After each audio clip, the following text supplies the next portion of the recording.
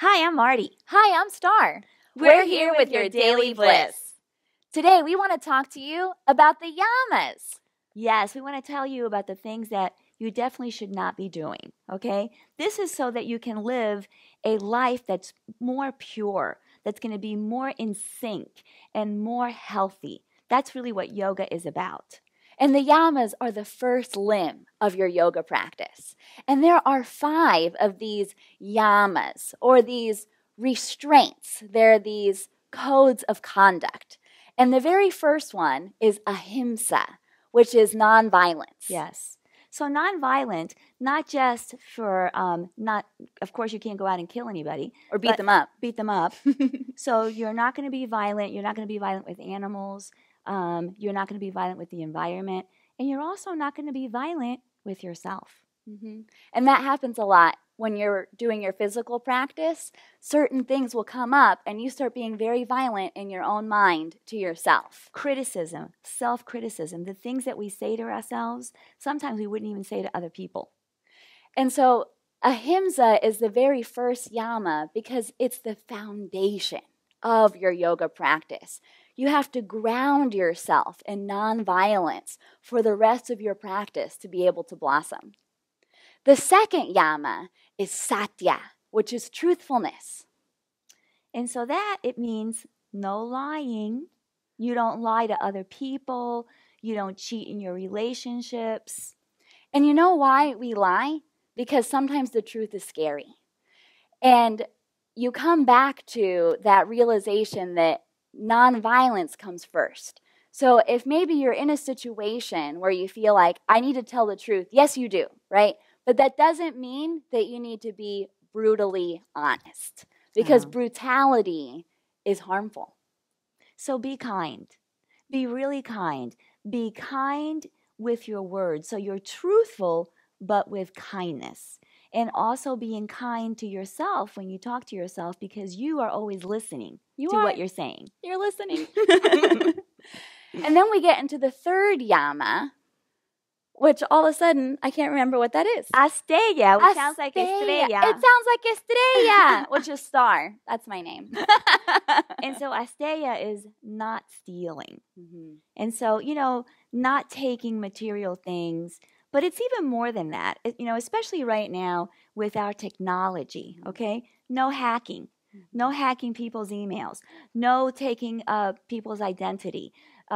Just really making sure that you, again, are pure in your actions. Yes, Asteya. Asteya. Non-stealing. That's the third one. And then the fourth yama is Brahmacharya, which has multiple translations. Yes, it does. Mm-hmm. And the original translation was celibacy or abstinence. And that made sense in the time when all of this was coming up. Because back then, the yogis were not just the people that were actually practicing yoga. These were sages that were spiritual people. And for them, being involved in sexuality was actually a distraction. So these people they weren't married, and so there was no purpose for them to be practicing sex. While we are householders, okay? So we...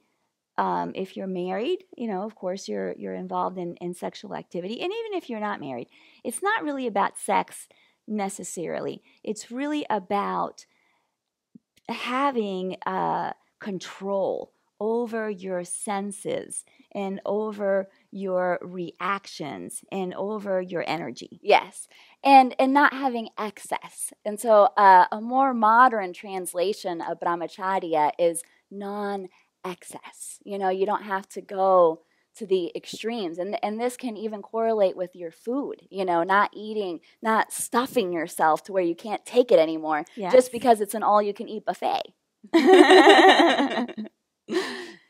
And then the fifth limb is Aparigraha, which translates as non-possessiveness, or not being greedy. Not being greedy.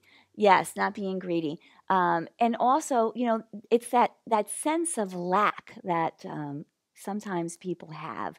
When you think that there isn't enough, you're going to run out. You better gather it all.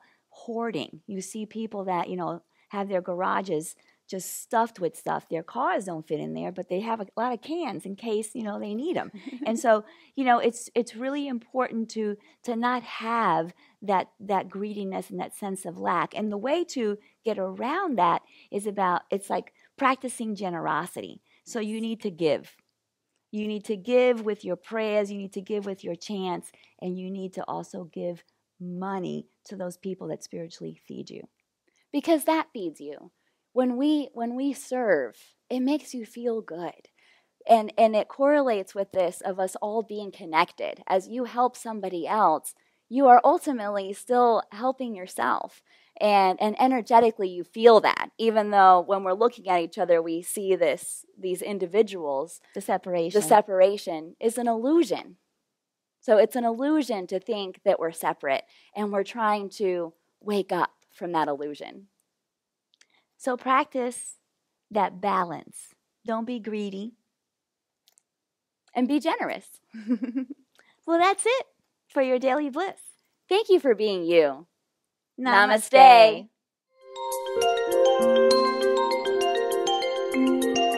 Namaste.